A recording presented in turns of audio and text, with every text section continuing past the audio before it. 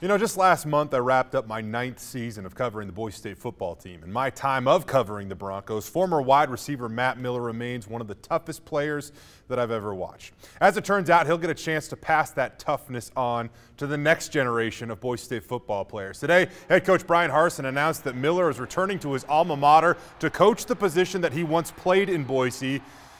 To the date, Miller holds the school record for career receptions with 244. This is what Matt had to say in response to being named the wide receivers coach. He said, quote, "I thoroughly enjoyed my time in Bozeman, but the opportunity to return to my alma mater in the city I fell in love with during my college career, in addition to working with a championship football program and an outstanding staff, was an opportunity that I could not pass up. I can't wait to get back to work in Boise."